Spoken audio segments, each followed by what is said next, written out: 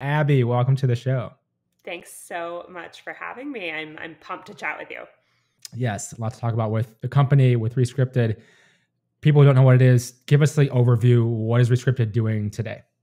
Yeah, so Rescripted is the number one social network, global social network for people who are interested in fertility topics. And we offer tools and resources for wherever you are on your journey to build a family.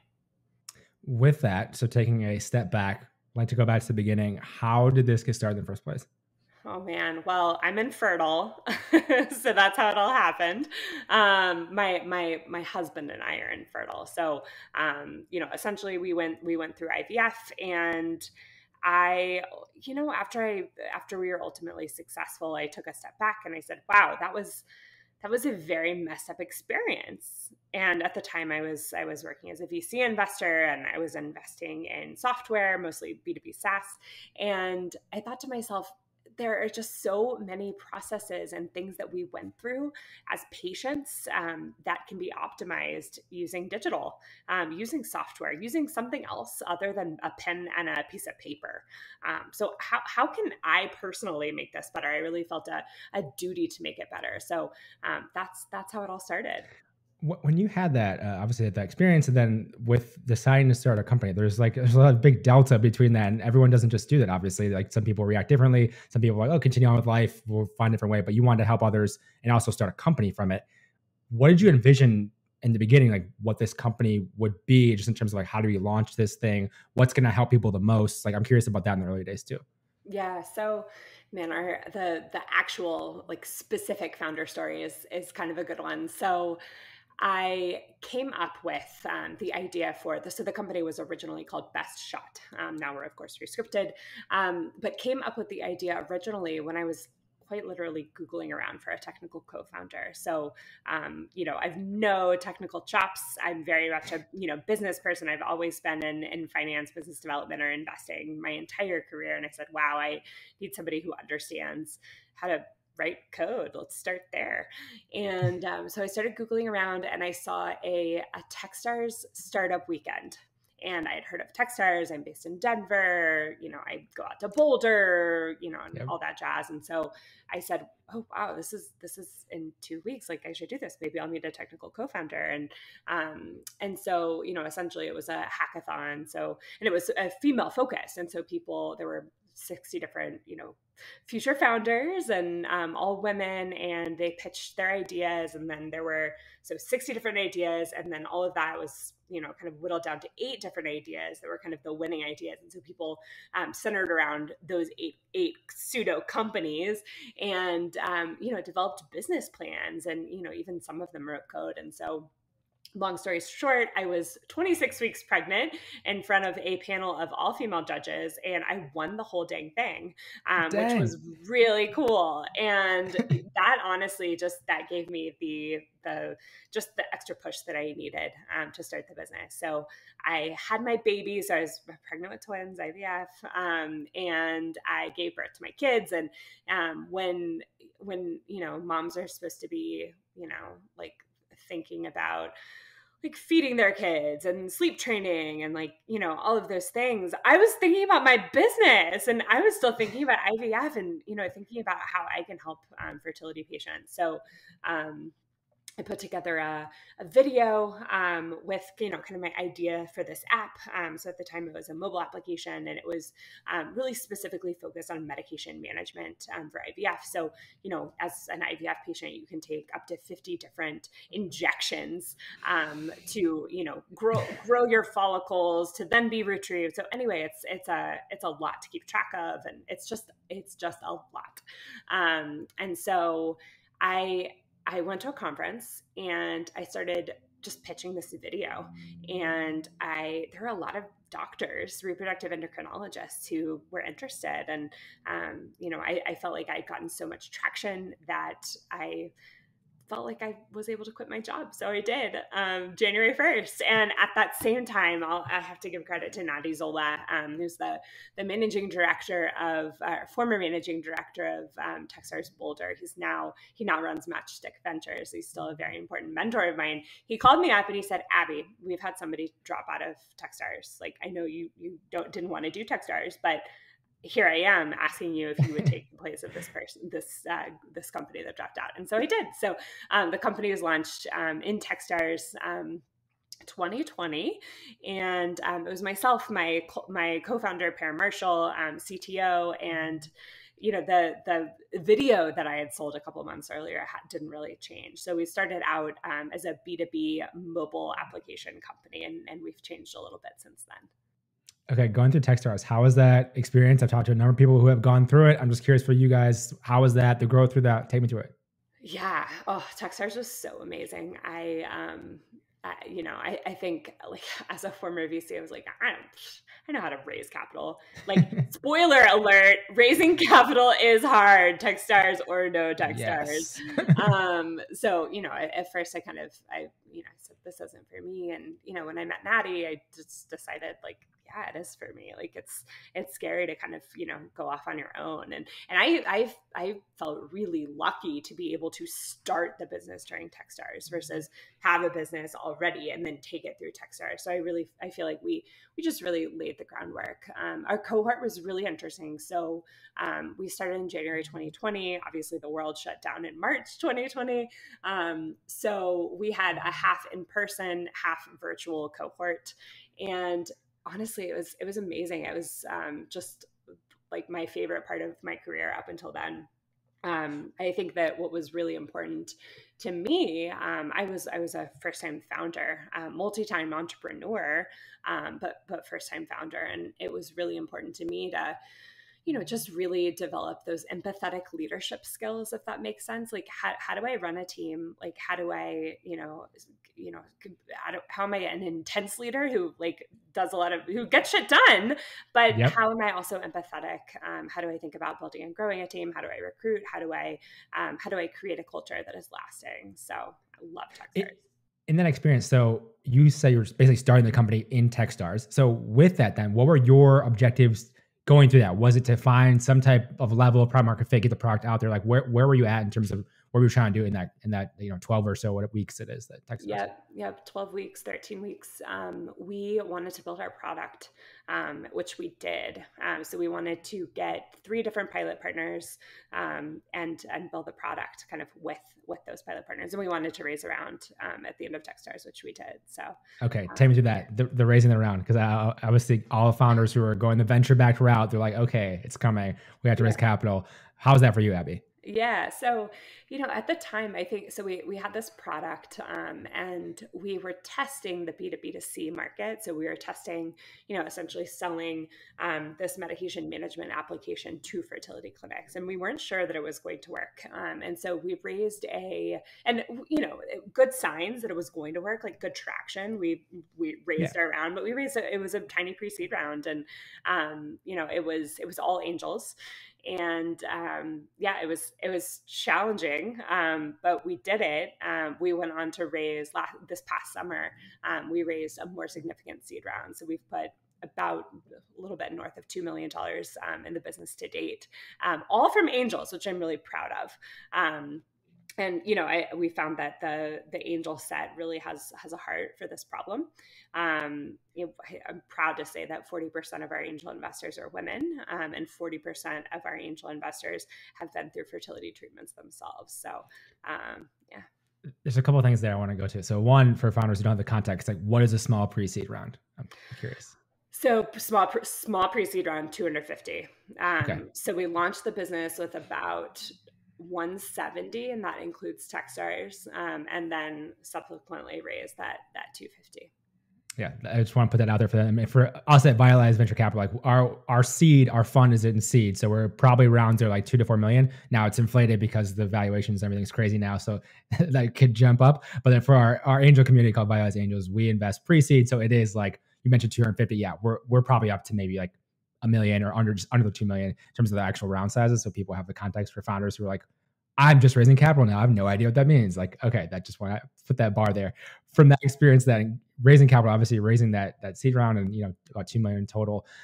Take me through the growth of this. Like, how did you think about how we can get the word out about this? Who we're going to go to in terms of distribution? Like, I'm really curious about that. Yeah. So, I'll take you through the whole thing. So Yes. we started selling to fertility clinics, and Yep. what we learned was that fertility clinics loved this. It was reducing the amount of time that nurses would spend on phone calls. It was, making their patients more likely to succeed in an IVF cycle. It was increasing their reviews, like all of the things.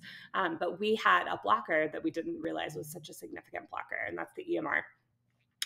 So essentially, because fertility is a primarily cash pay business, about 65, not primarily, but it's becoming more and more covered by insurance, but about 65% of patients are still cash pay.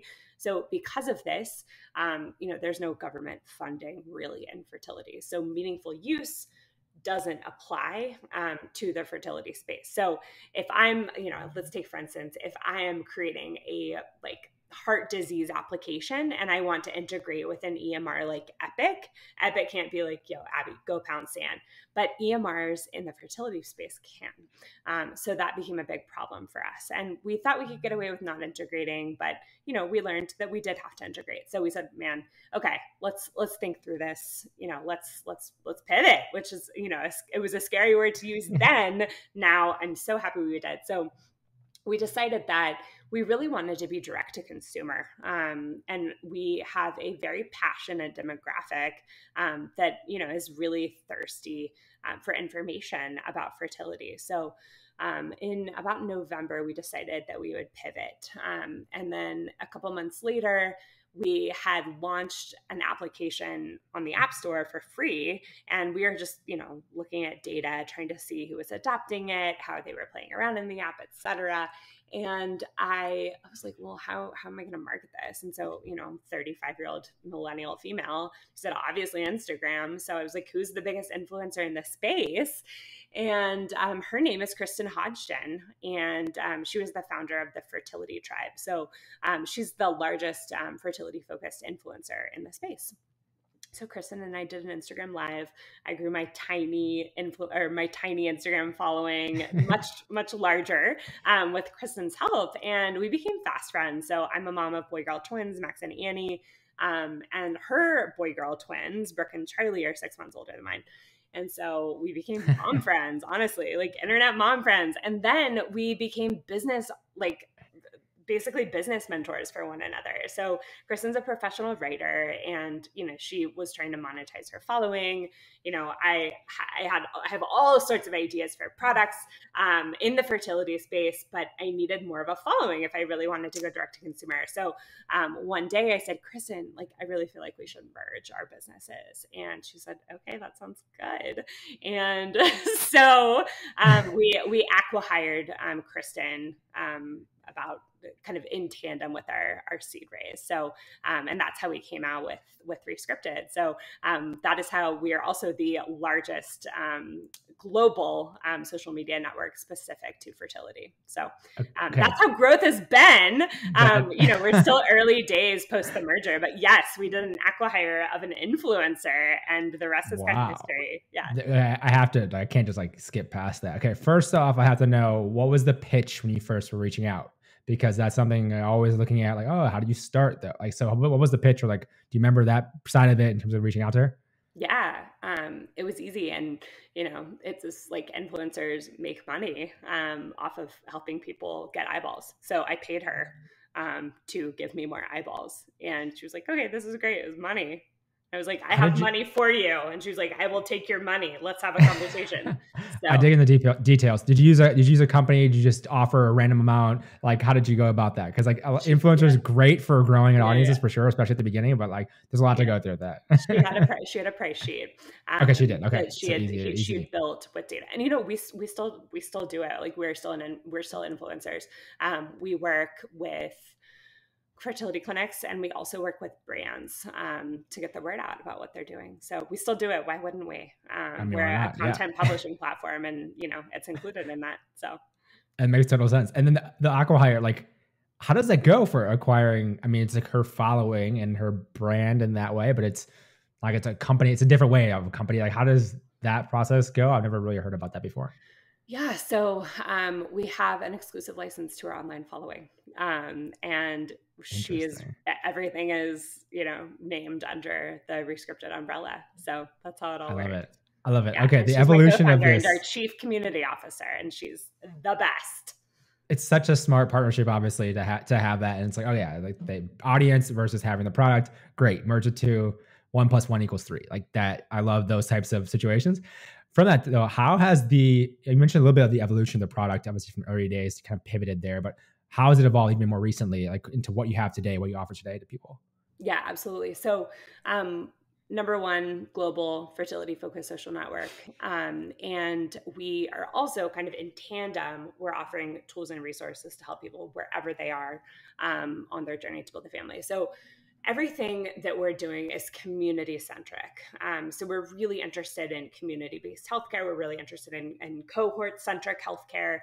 We're really interested in, kind of playing on that theme. So we have a true social network. You can log on, you can chat with other people. You can, you're kind of tagged by a diagnosis. You can get a lot of information. You can, make friends on our social network. Second thing you can do is read all of our content. So we have over 350 pieces of unique content. We're constantly optimizing. A lot of this is in the form of personal stories. So fertility patients or people interested in fertility, people who are struggling to conceive, they're really looking for information. They really like hearing these personal stories because it can be a really lonely journey. And Kristyn and I can both very much attest to that. And we also have expert articles from reproductive endocrinologists, embryologists, OB-GYNs, therapists, you name it, we have it. The third prong, and this is, generally how we monetize. So we're a cash pay hub pharmacy network.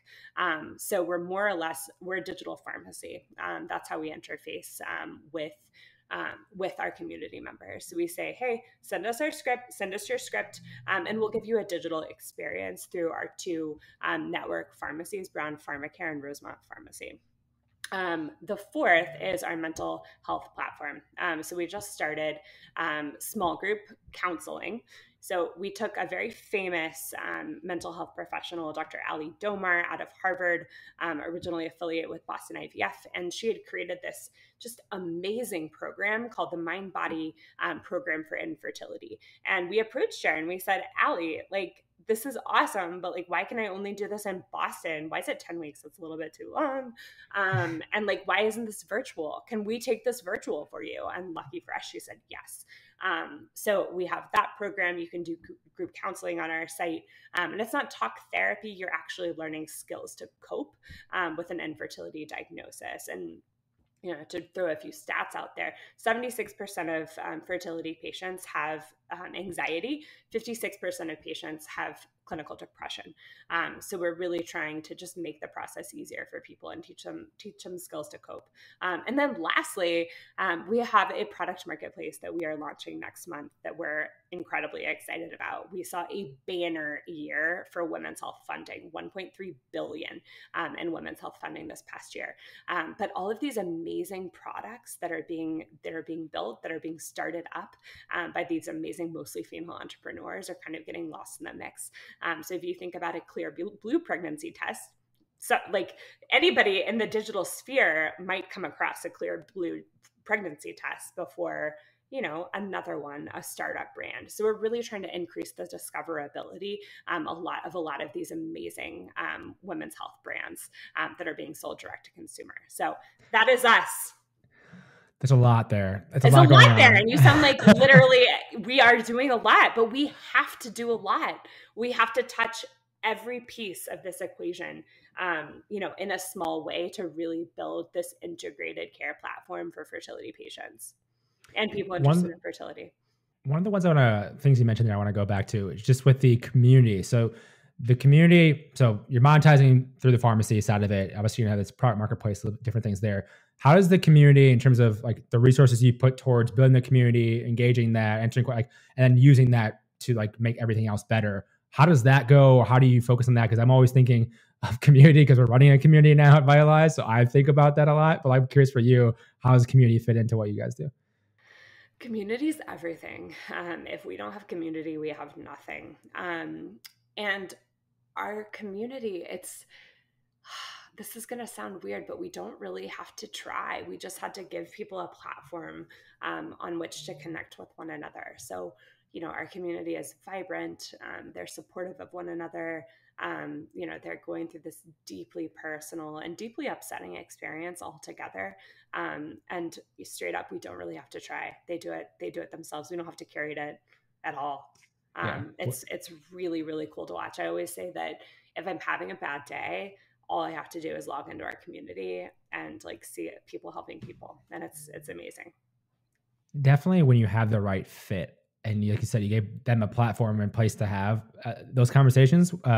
If without having that, it's like, yeah, you're lost. You have no idea they don't have that. That's the kind of the power of community, especially when you have different areas, sectors, niches, whatever, where then you have, oh, this makes perfect sense. This didn't exist before. And then it can be such a powerful thing where I guess in exactly what you mentioned, like you don't really have to do much in that case because of people you've inherently brought in and the topic itself and people wanting to find this, and which helps you obviously a lot with what you're doing. With everything too, with building different products, you have a lot going on with there. For you, like, what does your day look like? What does your week look like? I mean, you have 1,000 things going on, and obviously founders are trying to juggle things constantly. For you, Abby, what does that look like? I would say that my biggest job right now, while we're in the seed stage, is like I'm our chief revenue officer. So that is primarily what I'm doing. So if I'm not doing activities that are driving our revenue up, then that's maybe like not a good use of my time. Like maybe someone else should do that. So that really is my job. And also like making sure that my team members are happy and thriving and doing the best that they can do and with the tools that they have, with the resources that they have. So it's chief revenue officer and chief mental health officer. I love that. So with Rescripted too, obviously all that's going on now. You mentioned next month, which this is recording in January. So February, you're launching the marketplace. What else is on roadmap? Where are you trying to take this long-term? I'm curious about that with Rescripted too. Yeah. I think that we're very interested in the care space. And this is, there are definitely theses that we're testing right now. As we launch the marketplace, there are 6.7 million Americans within fertility, and most of them do not have access to care. There's less than 400,000 cycles per year. So we're interested in, trying to open up the market, however we can open up the market. So, that's something that we're always playing with. There are also 28 million Americans who are actively trying to conceive. Some of them will conceive incredibly quickly. For most of them, but that's a really small subset. For most of them, it's going to be hard and it's going to be stressful. And so we're interested in, how can we provide care resources to that set of people as well? And I kind of referenced this a little bit earlier on, but we already have kind of this cohort-based mentality, this community-based care. We're really interested in potentially working with some of our clinic partners on some of those themes and enabling access to care that way, and then also enabling access to a better degree of care. Right now it's like you could wait 24 hours before your clinic gets back to you. Like how can we answer questions for patients in a better way? There are more fertility patients than there are reproductive endocrinologists. I mean, there's, I think, 30 something that go through a fellowship every year. That is just not enough. That's just not enough. So how do we increase the quality of care here, and how can we help with our kind of community-based mindset?